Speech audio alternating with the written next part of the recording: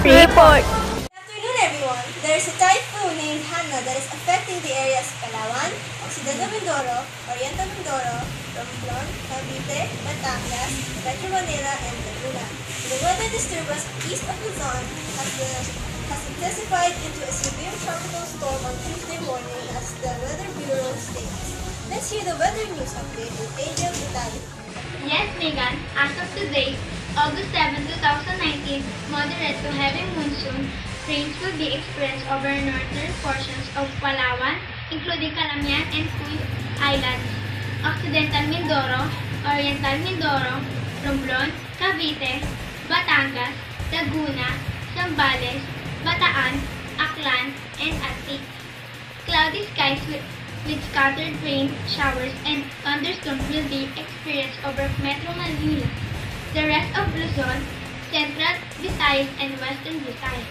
Let us hear and Clark Raña's report for further details.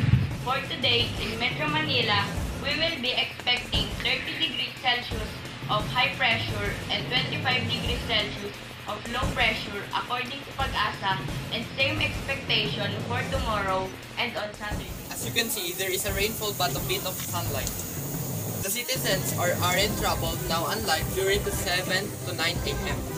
The rush hours, because of the 4 hours ago, it was so heavily rained, so it added to the traffic and inconvenience for the people.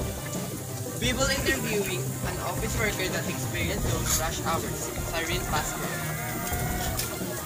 So Cyrene, what can you say about the heavy rain that you had to go through in order to get to work?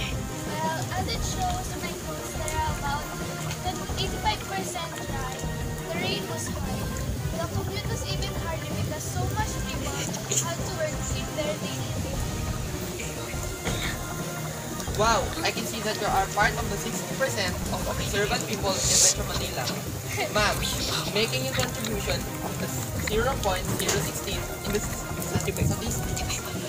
Yes, I am. Thank you. And that is the weather report for today. Remember to be attentive and vigilant. An hospitable type of weather you will be experiencing ahead. Be prepared and stay safe. I am Mae Quitalig, And I am Mae Remulta, reporting for DLSC Studio.